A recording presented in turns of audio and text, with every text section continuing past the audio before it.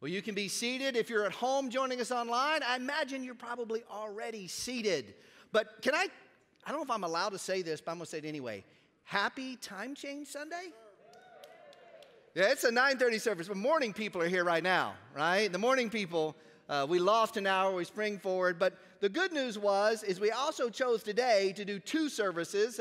We're trying to get back into some things we used to do before COVID. So we're going to have a 9:30 in person, 11 o'clock in person, so some of those people can sleep in who come. And some of you are online, you'll still say it the same way. You'll just sleep in and watch the 11 o'clock service online.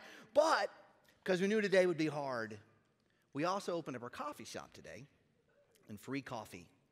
Listen, there are a few things in life that make me as happy as the words free coffee. Words like, from my wife, I love you. Words from an announcer on TV, the Browns win, and then followed up by free coffee. Those are good things. So if you haven't got your free coffee, I encourage you to stop out when we're done today and grab a cup, hang out a little bit outside and those sort of things, and just get a chance to mingle a little bit. But I am glad that you have chosen to join us, whether it's here, whether it's online. And if you've been a part of us for any time now, you know we're in the midst of this series where we've been looking at the book of Mark. And every week we've been opening up, whether it's myself, Pastor Chris, or Pastor Mike, or other teaching pastors, and looking into the book of Mark. And when I'm teaching, there's specifically some questions that I'm asking us to grapple with, three of them specifically. Here's the first one. What did Jesus do? The second one, well, what does that mean to us, and how does it apply to us? And the third one is, if it applies to us, we need to look at our life and ask this question. Is there anything we need to do to change, right? And the reason that we're in the book of Mark, and the reason that as we get into each text each week that we're asking ourselves this question, is this reality. That as we look into Scripture, Scripture makes it very, very clear that it's not enough if we profess to be Christians, followers of Jesus Christ. It's not enough just to like Jesus, but rather the call of God in our life is to be like Jesus. What does that mean? That means that it's not enough just to say words about Jesus. It's not enough to get on your Instagram or your Facebook or whatever that you're on and maybe post a nice picture like I did this morning of my Bible out with some coffee. Letting people know that you believe in Jesus. It's not enough to talk to someone or get on Instagram or Facebook and to say something that is defending Jesus. Some of you are still brave enough out here to have one of those fish on the back of your car. At one point, some of you thought that was a good idea. Maybe it'd keep you accountable when you're driving. But I want you to know, it's not enough to have a fish on the back of your car. It's not even enough, I want you to catch this, to know a lot about who Jesus is, what he said, and what he's asking us to do. But the call of Jesus in our life isn't just to know about him, but rather to live and do and act in the way that he calls us to do. And that, if we're just honest, can sometimes be challenging. And it'll be challenging this morning as we find ourselves in the book of Mark. We'll be in chapter 9 this morning, so you can just head there with your Bibles now if you want, or however you get there on your phone or your tablet or online, you can just click on the link. But Mark chapter 9 is sort of jam-packed with all types of things. It starts with Jesus taking Peter, James, and John, 3 of the 12 disciples, up to the top of this mountain. And up there, he has this interaction with Elijah and Moses. We call it the Mount of Transfiguration. It's this great moment. And then Jesus and the 3 disciples come down the mountain, and they discover the other 9 disciples are there. And they're struggling, those 9 disciples, with doing something that they had been able to do before. And so as we talked last week, there's this whole discussion around what makes our faith actually effective in our life. Because if we're going to be like Jesus, we need to have an effective faith. But then as we get to verse 30 or so, in Mark chapter 9, what we see is that scene about effective faith is over, and Jesus starts walking from Galilee to Capernaum, and as he's walking, he begins to tell his disciples about this reality, that he is going to sacrifice himself. He is going to die. And all of these things, I think, in Mark chapter 9 that we read kind of come together at this moment to catalyze this sort of interesting conversation that's going to occur. You know, in life, sometimes there are a whole lot of things can happen that start to bring something or start bringing us into this conversation that we want to have. And I don't know if you've noticed, many times when we have conversations, people develop opinions. I mean, can you think of anything that's happened over the last year that would have catalyzed conversation and made people develop an opinion? Anything? There's probably a whole lot, right? And what I've noticed is that many times as we engage these interesting conversations, and they're catalyzed by the moments around us, that for some people, it's not that their desire around what they're saying or what they might even be doing is a bad desire. The struggle is they begin to go about engaging it in the wrong way. Here's what I mean by that. Because what happens in our life if we have the right desire, but we're going about it the wrong way? What happens in our life if we have a right desire around a subject, a situation, or whatever it may be, but we go about tackling or dealing with that subject in the wrong way? What occurs then? I would like to submit that when that occurs, there's going to be some problems. Sometime back, I shared this story, but I think it bears repeating. It wasn't long into the COVID sort of shutdown pandemic, and my wife and I found ourselves at home watching television like a lot of us do in this moment, and we turned the dishwasher on. Now, confession, we don't do this anymore, but any of you actually ever turn the dishwasher on and then leave the house? Some of you? Yeah. I used to constantly do that up until this moment. So what's happening in this moment is I was sitting on the couch, my wife was sitting on the couch, and as we're sitting on the couch together, we're watching whatever it is we're watching, but out of the left side of my ear, I can hear the dishwasher running, and then all of a sudden I hear this.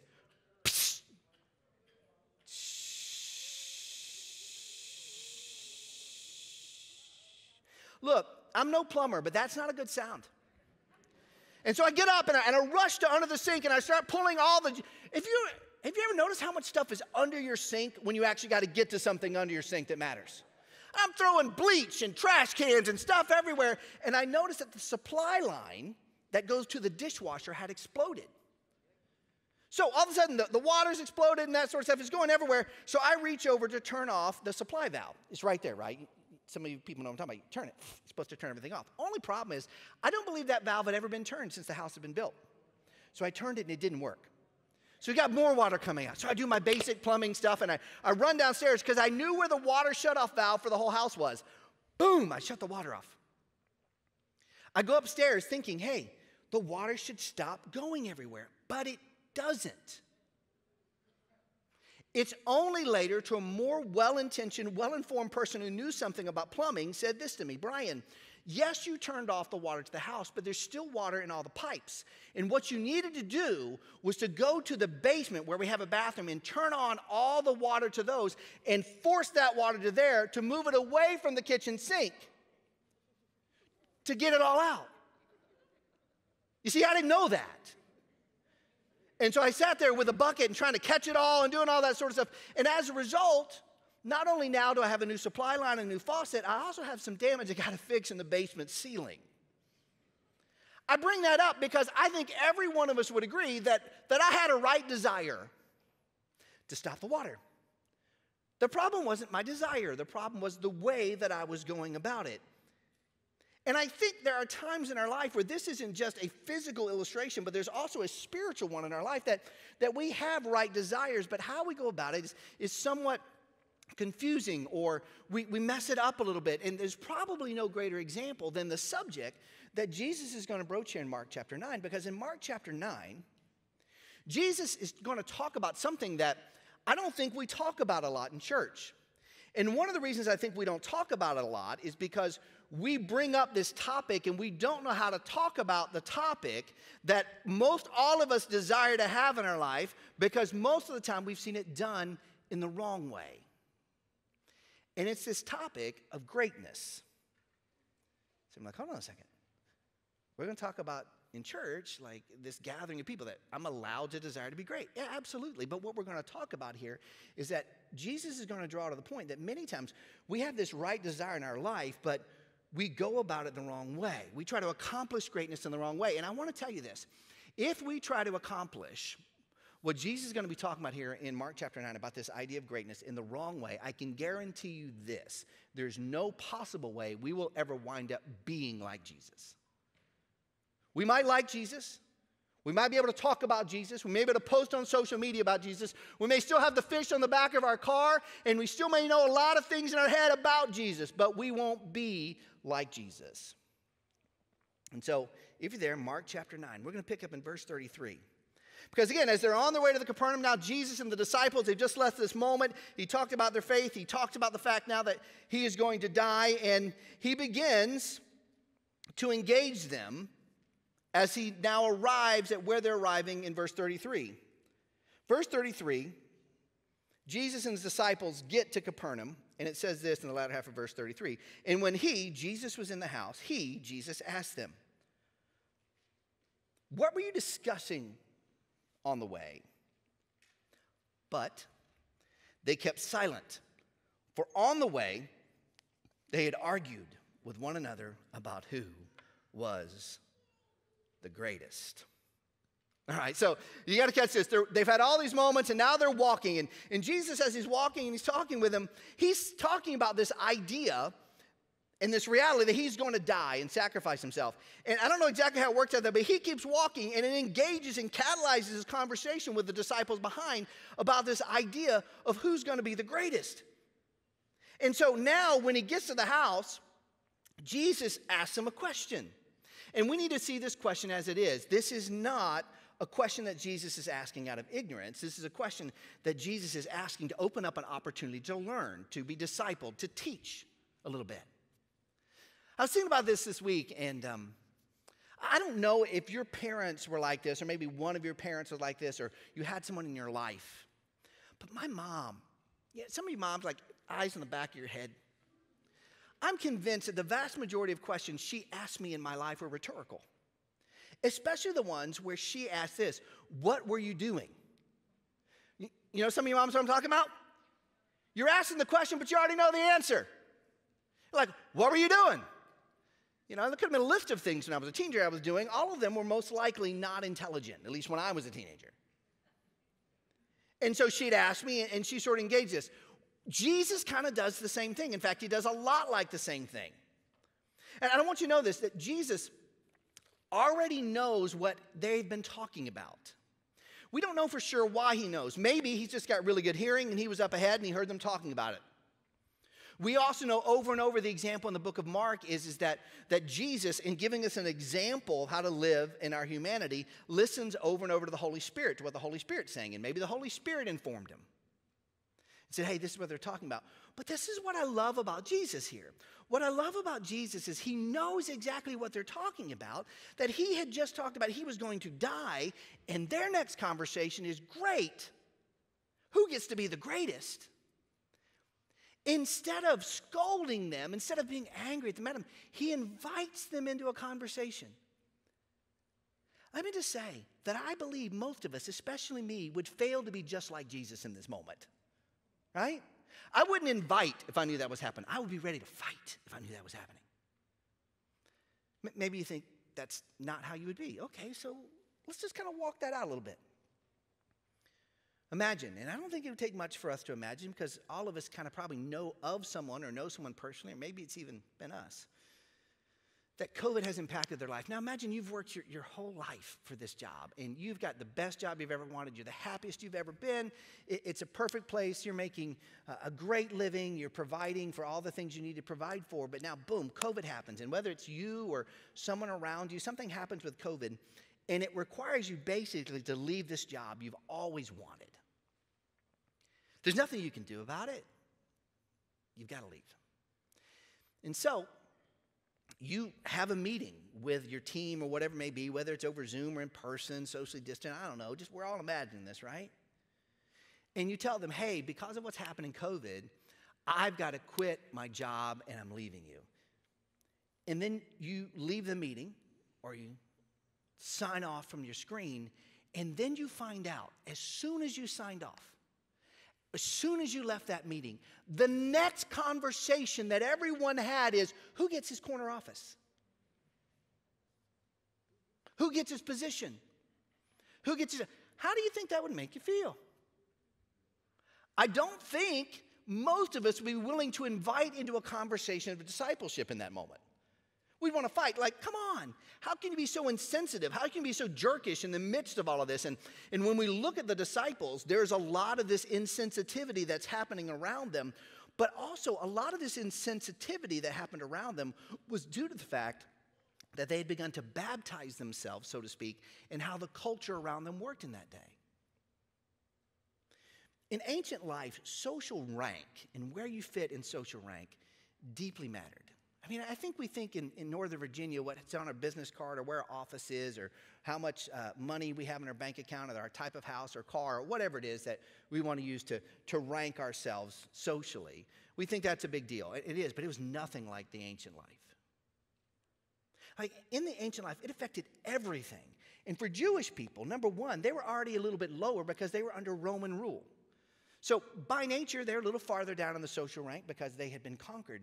But even more so, most all of the disciples came from a way of living and a background where they'd be even farther down the Jewish social status rank. The disciples, many of them were fishermen. That wasn't high. Certainly, we talked about Matthew/Levi before. He was a tax collector. He was way on the bottom. And for people in that way of living, especially for people in the Jewish background and the culture,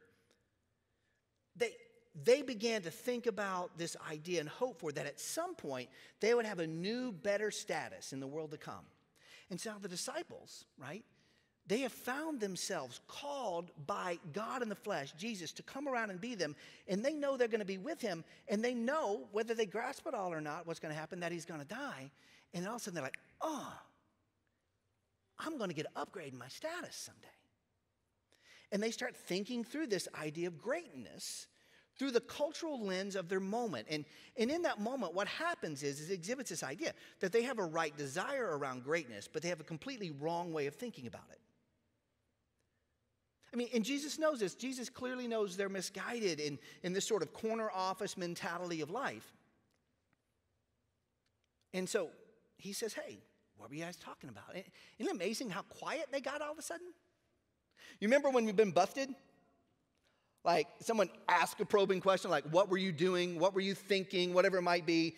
And upon asking of the question, immediately self-reflection hits and you think to yourself, probably shouldn't have been talking about that. Or maybe that wasn't the most emotionally intelligent thing to discuss at this moment. This is what happens. And in this moment, when he asks them, they get super quiet. And the best way you can describe it is they have this sort of wordless confession in this moment. Shouldn't have been doing this. Now, it could have stopped right there. Because I think all of us have had moments where people have asked questions, and the only design of asking that question was to point out where we've made a mistake. Jesus could have paused right there and said, hey, boom, you've made a mistake, and just let it go. But Jesus doesn't do that. Take a look at what he does now. Verse 35.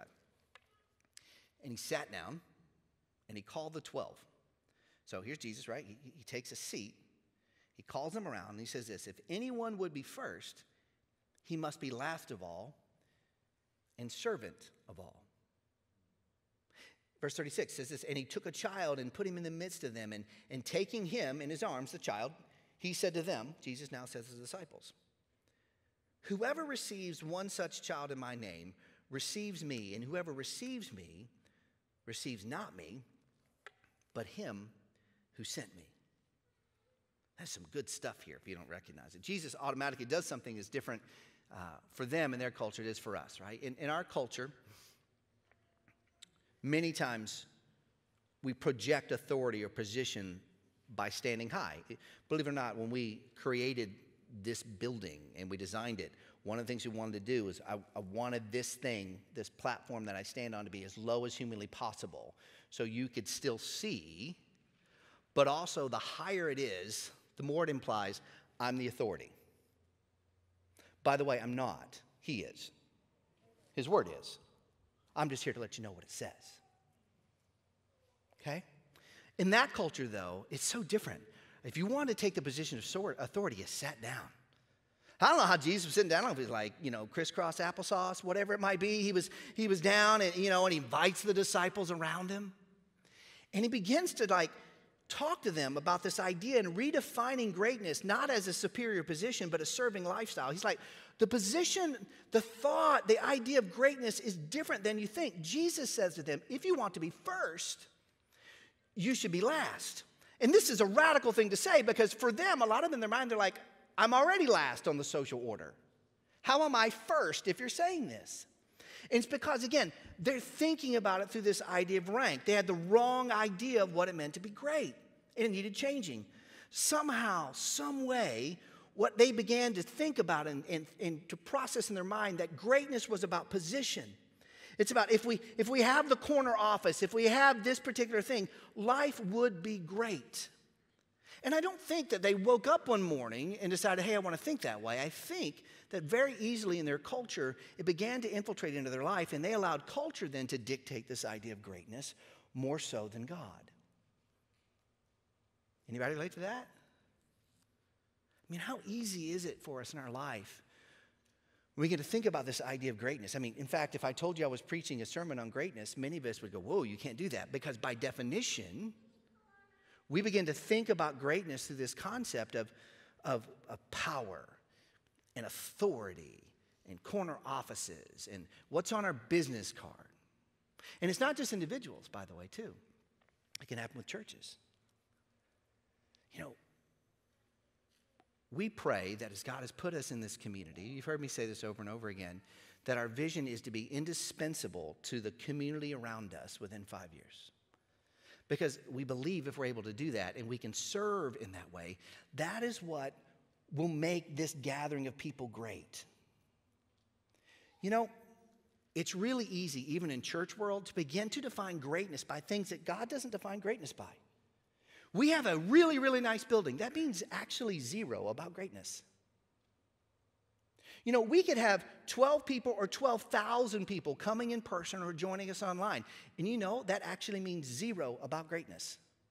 Now, there are great places that have 12,000 people, but don't just assume because they have 12,000 people, they're great. See the little way it sneaks into our life? Greatness isn't about the things that we often begin to think that it is. And we can fall into this temptation. True greatness, Jesus is talking about here, arises from this attitude that results in us serving. One of those 3 weeks that we had to take off from gathering in person because of the weather. And by the way, wasn't that weird?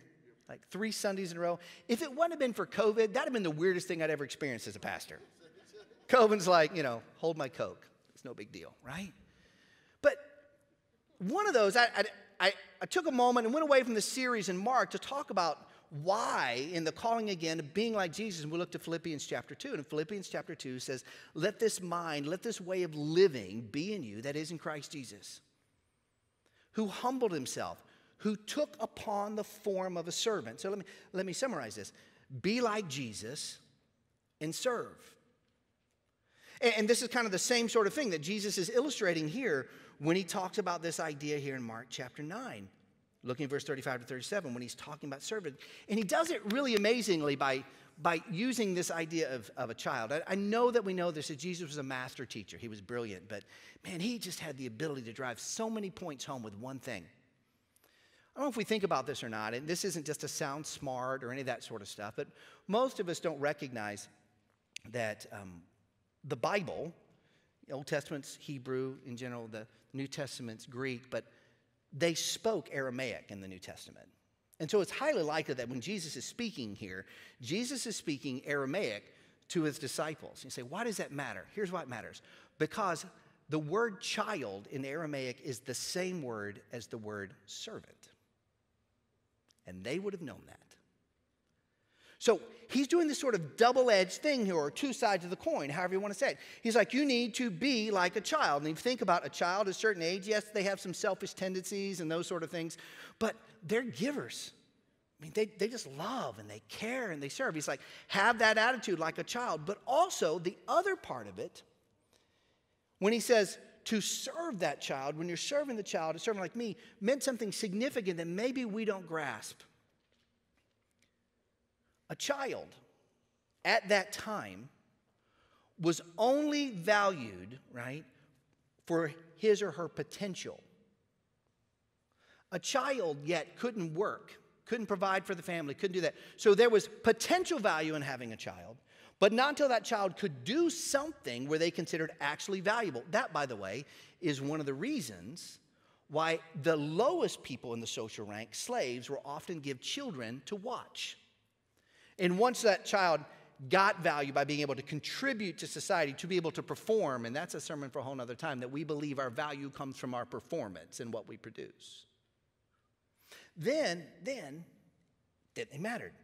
But when Jesus is saying this, he's saying, serve them. He's saying, listen, when you're taking care of a child, when you're being like a child and serving, when you're serving someone who could give nothing back to you, what you're doing is you're actually serving me. And this is a profound way of Jesus redefining greatness to the disciples. It wasn't greatness by the disciples' definition. It wasn't greatness by the culture's definition. It was greatness by Jesus' definition. If there's anyone who should be able to define greatness for us, it should be Jesus, right? Because he's the one that created us. He's the one that created this world. He's the one that holds it all together. Jesus is not against this idea of greatness. What he is trying to bring to the idea in our minds is that too often what happens is we have the right desires, but we're going about it the wrong way. And so he's saying, look, if you want to be great, this is how it works. This is what he models, which brings us this, how does this apply to us? I mean, how in our lives do we need to look at this section of Scripture and say, wow, this is really trying to communicate something to me that I might need to change? The first is this, is that true greatness, as Jesus is making clear, is not about superiority, but it's about sacrifice. And we need to wrestle with that. Because I think it's really easy to nod to that, but really hard to do. And because without even trying too many times, we've allowed the definitions of culture and the world around us to define how we should live, especially with this concept of greatness. And it's very difficult for us sometimes to say, wow, if I'm going to be great, I need to be willing to put myself last to be first. And we go, I don't know if I can do that. Why? Because what Jesus is saying is paradoxical to how we experience our lives most of the time in the world around us. But just because it's a paradox doesn't mean it's not true.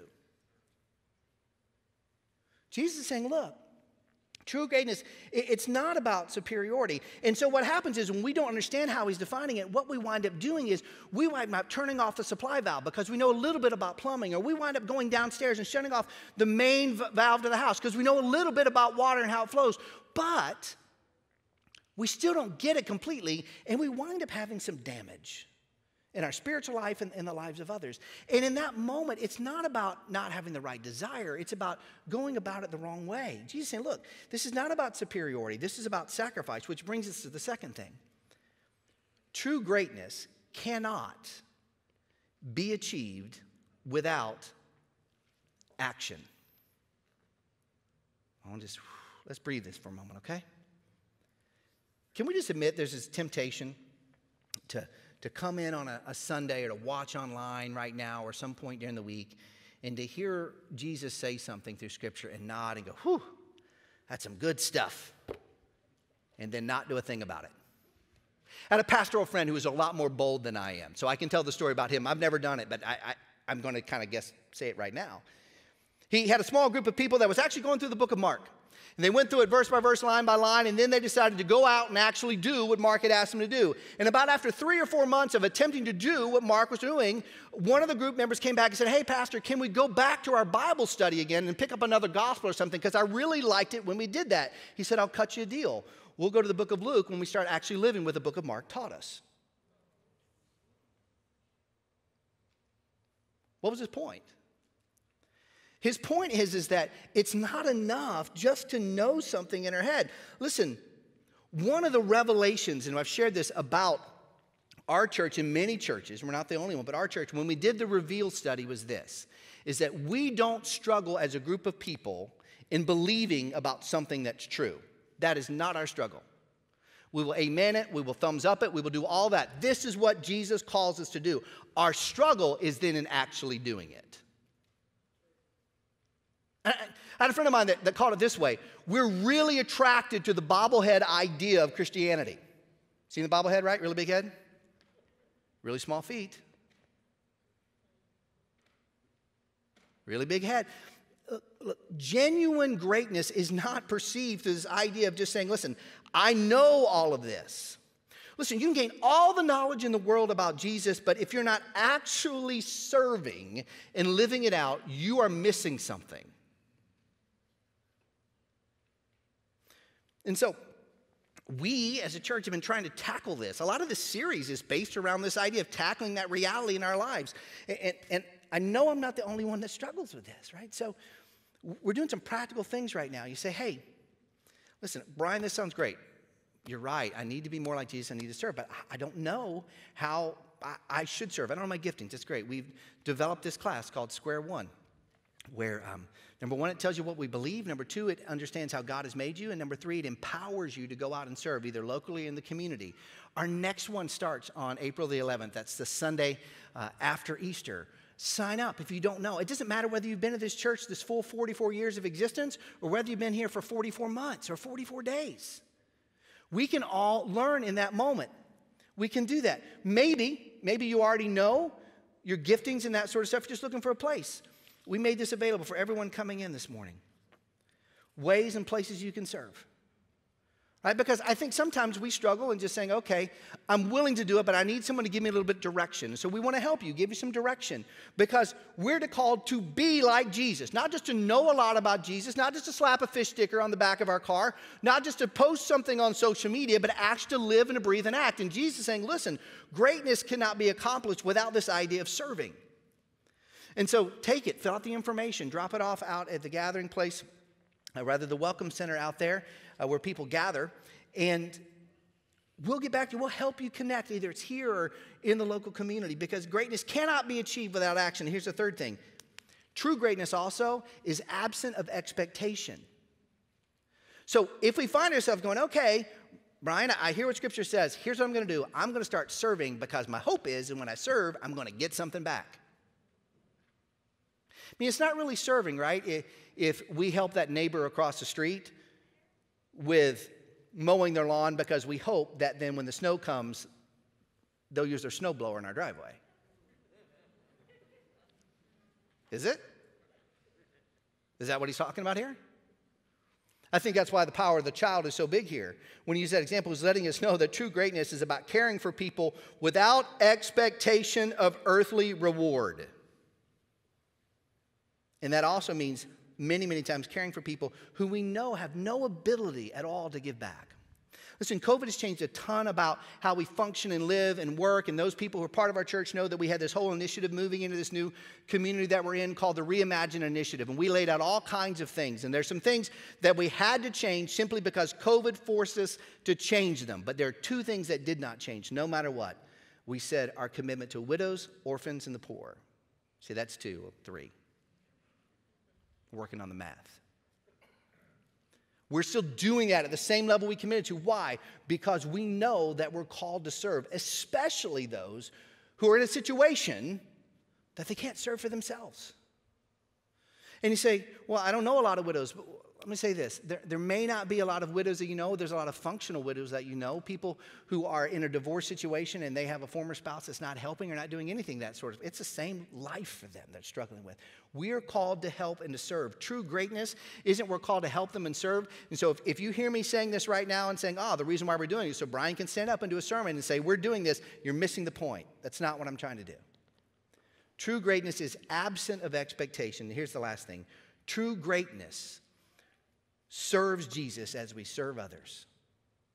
There's this section in Matthew chapter 25 that just blows people's mind when Jesus says, hey, when I was hungry, you fed me. When I was cold, you clothed me. When I was thirsty, you gave me water. And they're looking around when Jesus is saying this, like, what do you mean, God? I did this for you. He's like, well, when you did it for the least of these. Here's the point. When you go and you live and you're being like Jesus in whatever way he's called you to be for others, you're actually doing it for Jesus. And by the way, that's really the key in no expectation, because when we can serve Jesus, we've already gotten everything from him we ever need. That's the truth of the gospel. You see, as we dig into Mark chapter 9, he's beginning to redefine some things, and Jesus is telling us, listen, this greatness isn't the problem. Too often in life, it's our definition of greatness that's the problem. We need to take what he's saying and apply it to our lives, that it's not about superiority, but it's about sacrifice. It can be achieved only through action. We have to have no expectations in what we're doing. We're serving Jesus, which brings us to the last question. What do we need to change? Because again, if we sit in here today and we watch online and we hear all of this and we say, yeah, that sounds really good, but we then apply it to our life and don't let it change anything that needs to be changed, it accomplishes nothing. Have you in this moment find yourself having right desires to be great, but realize you've been going about it the wrong way? I might suggest that in the world that we live in, it's highly probable that a lot of us have been going out it the wrong way. Can I invite you to engage this section of Scripture, hear from God, and to step out and start asking God's help to change and act and to begin serving, whether it's your neighbor or it's a family member or someone here locally in this body or out. There are so many ways. You say, well, hold on a second. I can't do this yet. I haven't got all my junk figured out. I can't serve until I'm perfect. I can't serve. Have you ever said this? I can't serve because I'm not fully ready yet. I'd like to submit that Matthew/Levi, the tax collector, wasn't fully ready when Jesus called him to serve. Peter, James, and John, not fully ready. Thomas, not fully ready. Go through any of the disciples, not fully ready. There's no such thing as ready. There's only listening to God, obeying a God, and He equips us along the way. And then as we go on this journey together, and we have this definition in our mind, He provides to help us be just like Jesus. God, may we now take these words, not just hear them, but apply them in our lives. We pray this in Jesus' name. Amen. Whether you feel comfortable right now, sitting down, you're at home watching, saying sit down, or whether in this room you want to stand, that's fine. But I want you to take these moments to sing or reflect or maybe grab one of these and fill it out now. Either way, it's fine. But don't miss this moment and how God is calling you to act and to live